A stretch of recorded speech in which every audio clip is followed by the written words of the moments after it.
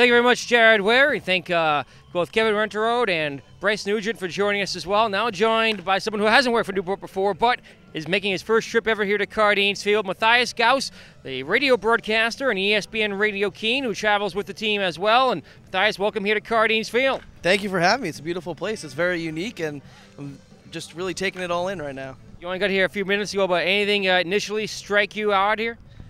Just walking over from the bus depot, it's sort of an odd thing, but how the stadium's really just carved into the city block is it's a sight to see for sure.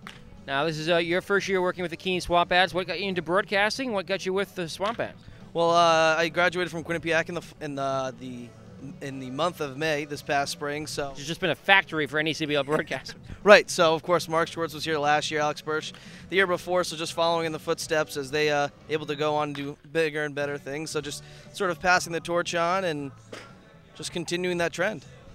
So the Newport Gulls, Keene Swamp Bats, two first-place teams here tonight. Did you think mid-late June that the Keene Swamp Bats would be battling for first place with Vermont here in the last 2 weeks of the season? No, when we were at 3-11 going to the month of July, and we just sort of thought, all right, we can get back to 500. Maybe get fourth or third in the West and just let the playoffs play out. But now it's up to 17-2 in the month of July, 9-game winning streak now, and it's just been sort of a surreal wave over the past month.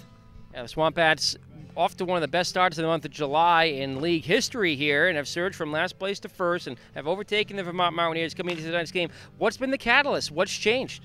I think everything's just going right all at the right time. The hitting has been clicking. Everyone is doing their job, and the one key thing, I think, it's a different guy every night. You have some guy like Zach Lucas goes out 9 for 10 in a doubleheader, and then Ryan Lukács goes 5 for 6 in the next doubleheader, and you get guys down in the order just doing their job, and the pitching has come around over the last couple of days. You have Nick Kozlowski has done a very good job coming in as a late addition, coming from the Cape, and then Brian Hunter has really come into his own over the past couple starts. Right now, of course, the Gulls coming into tonight's game, also first place in the Eastern Division, so a battle here of first-place teams. Looking forward to a good contest here tonight, but this is a Keene Swamp Bat team that gave the Gulls a run for their money and perhaps too much to handle back in Keene on July 3rd. Yeah, that was a crazy game. Of course, it was Independence Eve, so 5,000 people up at Alumni Field. Just sort of a surreal atmosphere there, and a crazy game nonetheless, and Keene was able to come out 8-7 with the victory, and probably one of the better games I've seen all year long. With the Swamp Bats, you're on ESPN Radio. You travel with the team, but you also have an internet broadcaster as well for the road games. At home, you work with the other broadcasters around the league. So you go back and forth. You're solo on the road. You work as a tandem at home. It's going to be an interesting perspective, something that's probably unique to Keene and maybe just a couple other teams in the country.